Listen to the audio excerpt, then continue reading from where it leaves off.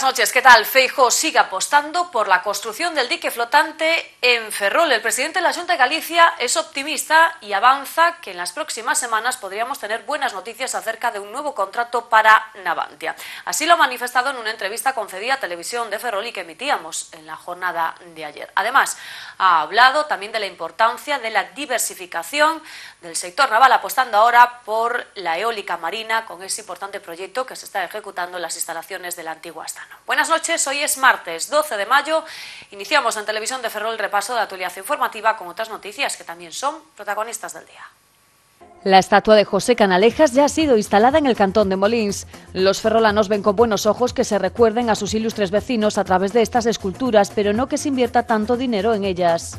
33 artistas de Ferrol y 13 de A Coruña han cedido sus obras para participar en la exposición Arte e Solidaridade que organiza Proxecto Home Galicia para conmemorar su 25 aniversario. Más de 2 décadas dedicadas a la rehabilitación y reinserción de los toxicómanos. El PP de Narón preguntó hoy en el Pleno al alcalde sobre un presunto delito cometido en el concello en la tramitación de un concurso público. El regidor naronés se limitó a reiterar que ha puesto el caso en manos de la Fiscalía de Ferrol.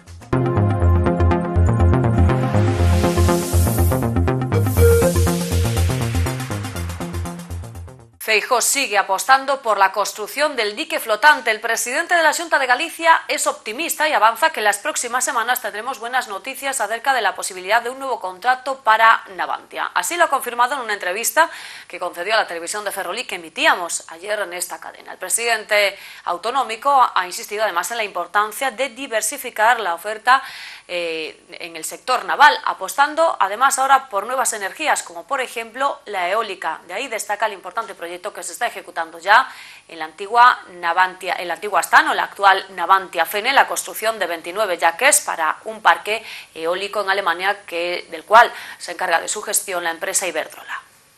La situación de desempleo en la ciudad, nuestra comarca, tiene el índice más elevado de las comarcas gallegas y la falta de carga de trabajo en el sector naval son dos de las preocupaciones de los ferrolanos, pero también del presidente de la Xunta de Galicia, Alberto Núñez Feijóo. En una entrevista concedida a Televisión de Ferrol, el máximo mandatario autonómico reconoce que todavía la carga de trabajo con la que cuenta el astillero no es suficiente, pero es más que la que dejó hace casi 8 años el PSOE, sin nuevos encargos ni contratos. Núñez Feijóo se muestra optimista y avanza que en breve habrá buenas noticias para el naval. ¿Usted es optimista en que Ferrol vaya a conseguir más carga de trabajo a corto espacio de tiempo? Mi respuesta es que sí, sí soy optimista. Cuando tengamos el proyecto o los proyectos cerrados, los anunciaremos. El comité de empresa de Navantia Fene Ferrol sigue reclamando al Gobierno central la construcción del dique flotante, una petición a la que se suma la Xunta de Galicia. Feijóo recuerda que es la única administración que ha reservado una partida en los presupuestos del 2015 para la ejecución de este proyecto, sin que hasta ahora haya avanzado. Si no tenemos diques que nos permitan hacer barcos para la Marina Civil, para los mercantes y para petroleros, gaseros, etcétera, vamos a tener un hándicap. Por lo tanto, yo creo que hay que hacer un dique. Nosotros tenemos consignado, el único gobierno que ha consignado dinero para ese dique y para ayudar a Navantia, si se considera oportuno utilizar nuestros recursos, es este gobierno, lo mantenemos en el presupuesto. Por lo tanto, nosotros seguimos manteniendo que hay que ampliar la capacidad del dique o de diques en Navantia.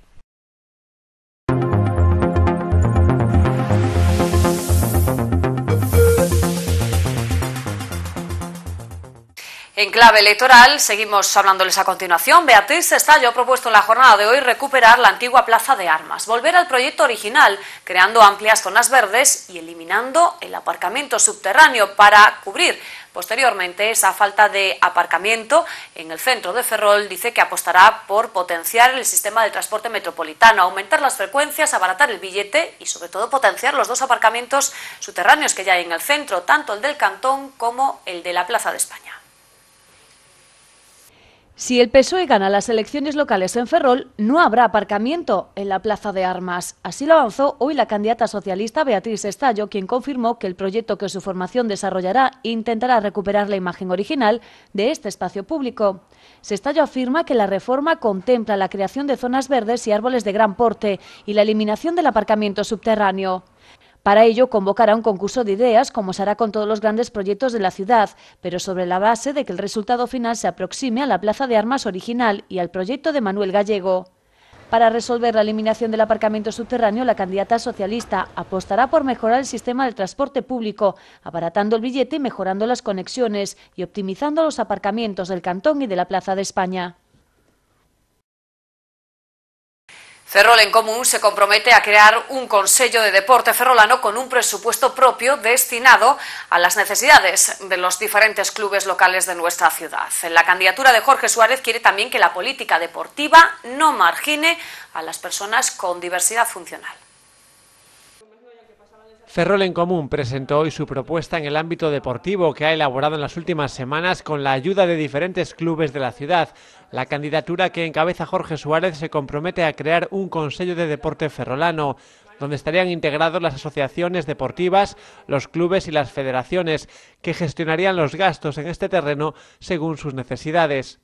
Ferrol en Común márcase como objetivo garantir que a todas as persoas o acceso á práctica deportiva, basado, sobre todo, en criterios de igualdade. Entendemos que o Concello de Ferrol, nos sucesivos gobernos, fixo un apartheid de xénero, por así decirlo, onde o deporte femenino estivo invisibilizado.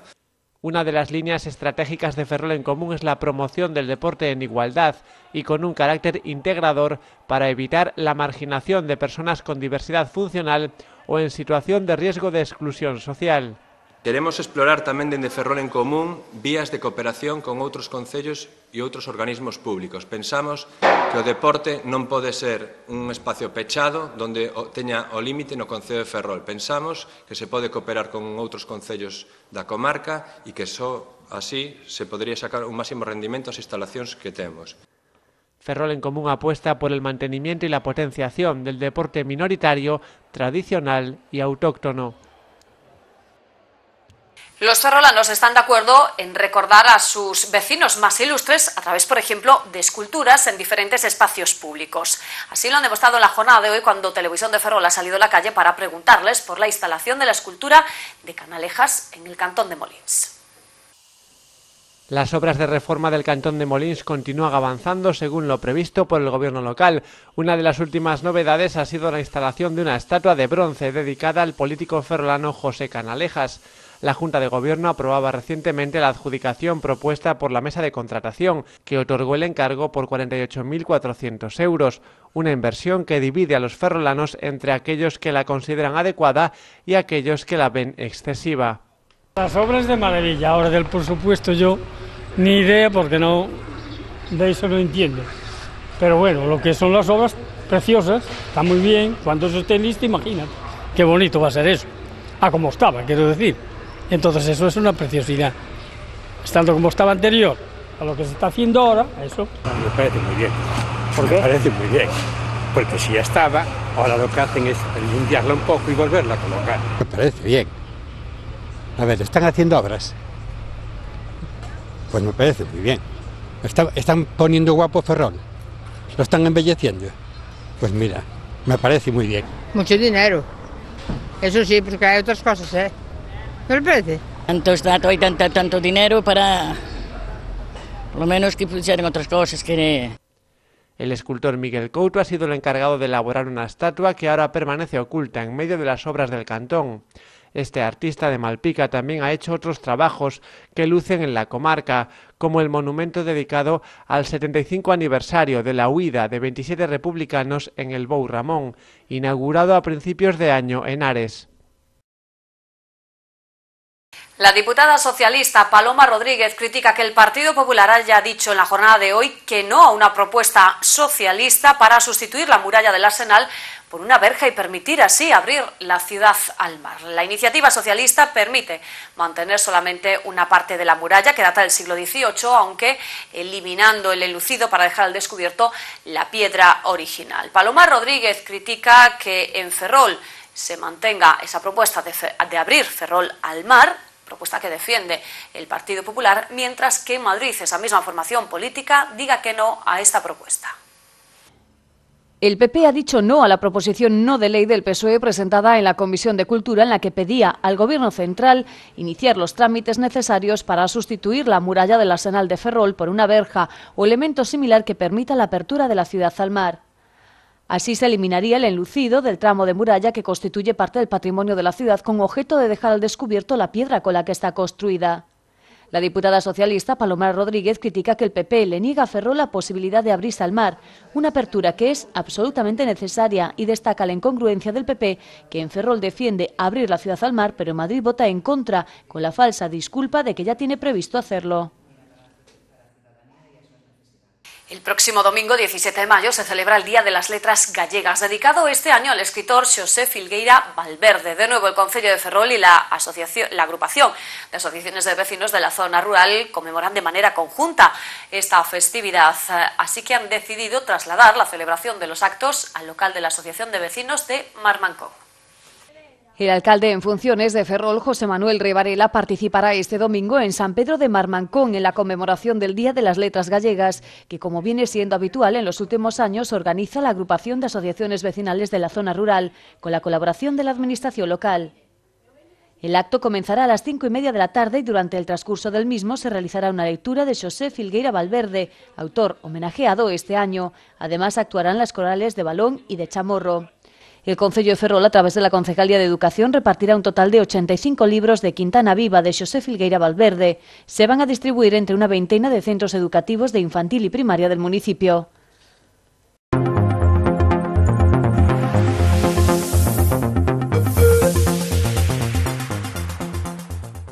Ferrol ha vuelto a demostrar que es una ciudad solidaria, participando en esa campaña, en esa operación Kilo, desarrollada por la delegación en nuestra ciudad del Banco de Alimentos Rías Altas. Una operación Kilo que se llevó a cabo durante el pasado fin de semana, como les decimos, en el hipermercado Carrefour. Se recogieron más de 7.900 kilos de alimentos. Ahora queda una segunda campaña que se celebra durante este fin de semana en los supermercados Gadis, así que pueden seguir colaborando para ayudar a las familias más necesitadas de nuestra comarca. Ferrol ha vuelto a demostrar que es una ciudad solidaria. La ciudadanía se volcó durante este fin de semana con la campaña de alimentos llevada a cabo por la delegación en Ferrol del Banco de Alimentos Rías Altas. Así, en 2 días se recogieron en las instalaciones de Carrefour 7.900 kilos de alimentos, que se duplicarán gracias al compromiso de este hipermercado. Lo recaudado en Ferrol pone a nuestra ciudad en el segundo lugar del ranking de Galicia en cantidad de kilos recogidos. Desde el Banco de Alimentos de Ferrol quieren agradecer públicamente el esfuerzo de los voluntarios en estas 2 jornadas, además de la solidaridad de los ciudadanos. Este viernes y sábado llevará a cabo el segundo fin de semana de recogida de alimentos en 14 supermercados Gadis de la comarca. La recogida está marcada dentro de la campaña Mayo Solidario, organizada por Gadis, y los alimentos serán donados al Banco de Alimentos.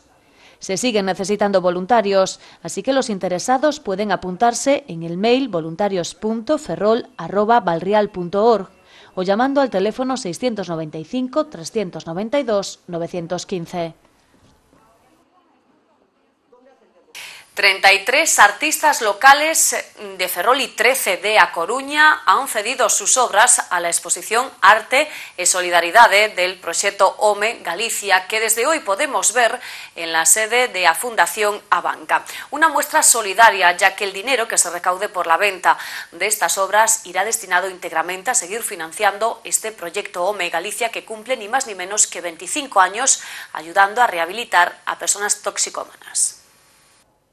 Ferrol ha vuelto a demostrar que es una ciudad solidaria. 33 artistas locales, entre ellos Suso Basterrechea, Eduardo Hermida, Anxo Álvarez, Aquí Marín, Jorge Meis, José Pardo y Ángel Manso, entre otros, han cedido sus obras a la exposición Arte e Solidaridade, que podemos ver hasta el próximo 27 de junio en la Fundación Abanca. Es algo muy heterogéneo lo que hay aquí, es obras de todos y cada uno de ellos, sin ningún tema en particular, sino simplemente pues esa aportación que dependía un poco de medidas, para que no tuviera ninguna predominancia sobre otro, así, y nada más. Entonces hay un poco de todo, es muy heterogénea. Los artistas donan el 75% de la venta de su obra, en algunos casos el 100%, al proyecto Home, con el fin de ayudar a financiar el importante trabajo que realiza esta entidad desde hace 25 años y que tiene como objetivo la rehabilitación e inserción social de las personas toxicómanas. que brinda dúas posibilidades. Brinda a aqueles amantes do arte a adquirir unhas obras nun precio que eu coido que está moi ali, moi ben, porque tamén os artistas ten en conta o carácter benéfico da exposición, e por outra parte a persoa que se dedigne a mercar unha obra destas sabe que, cando menos no 75%, vai a unha causa benéfica como é o desenrolo dos nosos programas terapéuticos. Convén suliñar eso porque aí é onde se ve a magna generosidade dos artistas. Esta exposición, Arte e Solidaridade, se repite en las 7 grandes ciudades de Galicia, con la participación en todas las urbes de artistas locales que contribuyen con sus obras a esta causa. Les hablamos ahora de una nueva iniciativa solidaria que se va a celebrar este domingo en Fene, carreira 10 kilómetros. Los beneficios de esta carrera irán destinados íntegramente a la Asociación Arraigo, que realiza un importante trabajo social en nuestra ciudad. Fene acogerá el próximo 17 de mayo, Día de las Letras Gallegas, la segunda edición de la carrera 10K con fines solidarios, ya que la recaudación se destinará a la Asociación Arraigo. El plazo para inscribirse concluirá este jueves día 14. Por segundo año consecutivo, la carrera tendrá como punto de partida y llegada la parroquia de Perlío, en el entorno de la Plaza Verde. El itinerario también transcurrirá por las parroquias de Barallobre y Maniños.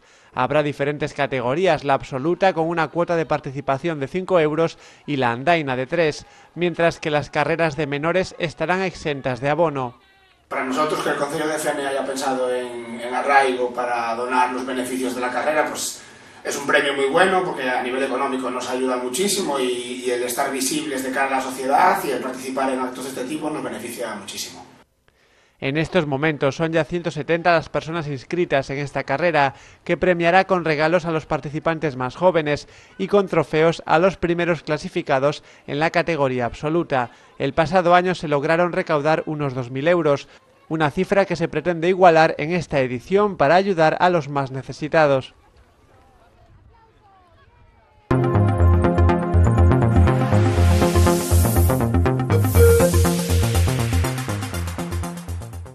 El BNG de Fene denuncia la improvisación en la ejecución de las obras de mejora en la carretera en la calle de Afraga. El gobierno local asegura que estas obras se realizaron solamente durante una jornada y que se avisó con antelación a los vecinos, señalizando esta zona.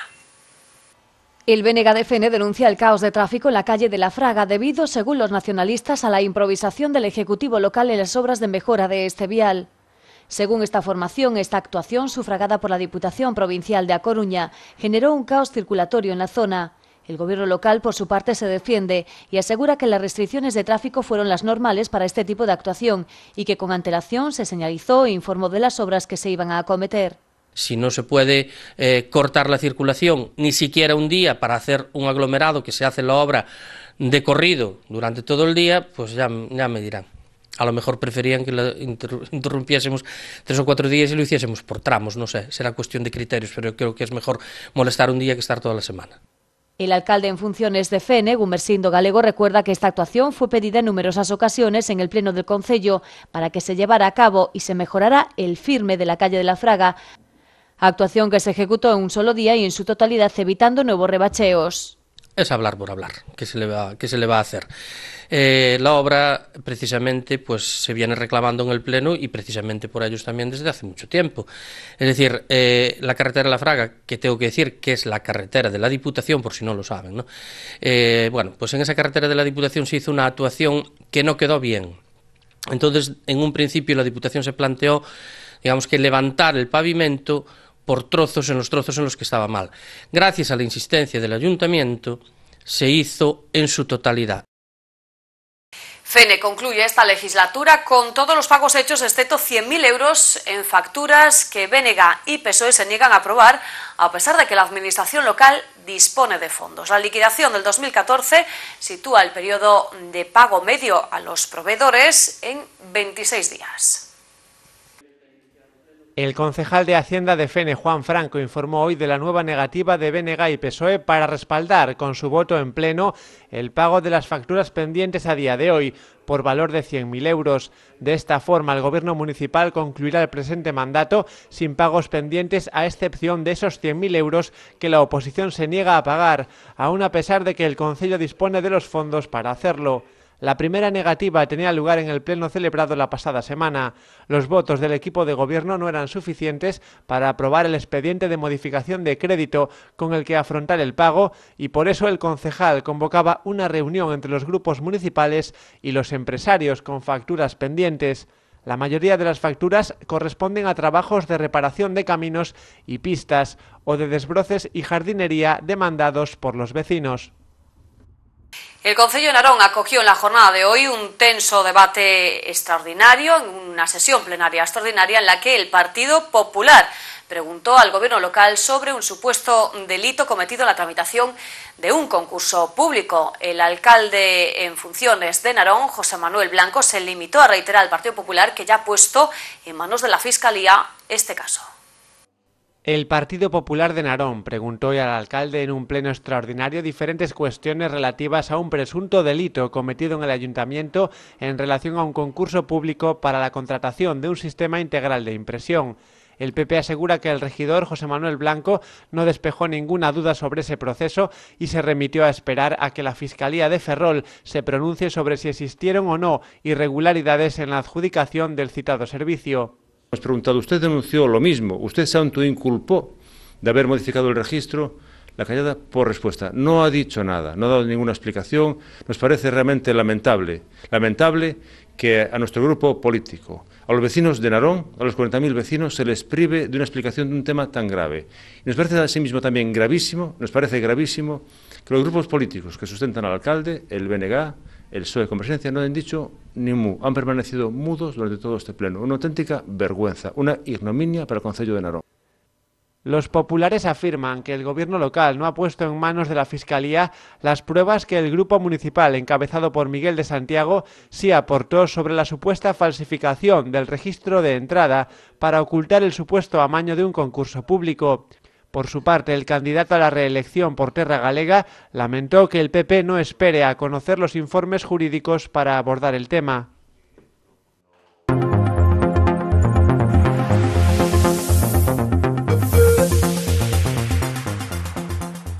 Seguimos disfrutando de agradables temperaturas para esta época del año, más típicas quizás ya del verano. Vamos a ver lo que nos dice Meteo Galicia para mañana.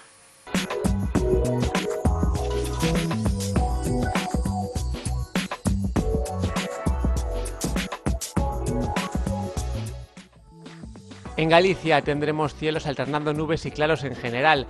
Las temperaturas mínimas experimentarán un ligero ascenso, mientras que las máximas sufrirán un moderado descenso. Los vientos soplarán del suroeste flojos. En Ferrol tendremos intervalos de nubes y claros, con precipitaciones por la noche, temperaturas entre los 11 y los 22 grados y viento flojo y moderado del oeste.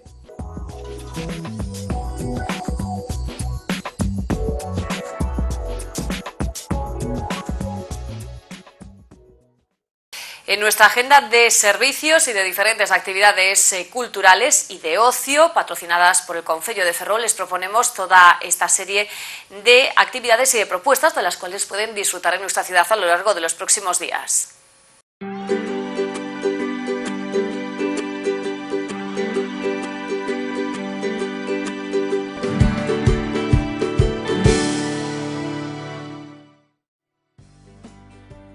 Jofre, sábado 16, 7 da tarde, Hansel e Gretel, Teatro Infantil. Sábado 23, 8:30 da tarde, Teatro El Ministro. Cine Dúplex, Ciclo Ridley Scott, versión original, 8:30 da tarde. Entrada de balde, Venres 14, Tormenta Blanca. Xoves 21, Robin Hood. Centro de Ferrol, sábado 16 de maio, espectáculo infantil. Promoción e dinamización do comercio e hostelería. Ata o 13 de maio, Déixate mimar por ultramar. Ata o 16 de maio, exposición de traxes, mostra aberta de traxes, establecementos Barrio da Magdalena. Concellería de Igualdade e Xuventude, curso de cociña para principiantes, solicitudes en rexistro do Concello de Ferrol. Datas dos talleres, os sábados 16, 23 e 30 de maio. E os sábados 6, 13, 20 e 27 de xuño. Centro Cultural Torrente Ballester, exposición O deseño na oficina no século XX.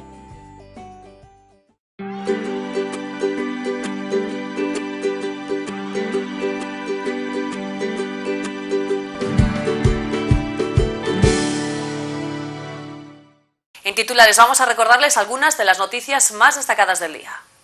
La estatua de José Canalejas ya ha sido instalada en el cantón de Molins. Los ferrolanos ven con buenos ojos que se recuerden a sus ilustres vecinos a través de estas esculturas, pero no que se invierta tanto dinero en ellas. 33 artistas de Ferrol y 13 de A Coruña han cedido sus obras para participar en la exposición Arte e Solidaridade que organiza Proxecto Megalicia para conmemorar su 25 aniversario. Más de 2 décadas dedicadas a la rehabilitación y reinserción de los toxicómanos. El PP de Narón preguntó hoy en el Pleno al alcalde sobre un presunto delito cometido en el concello en la tramitación de un concurso público. El regidor naronés se limitó a reiterar que ha puesto el caso en manos de la Fiscalía de Ferrol.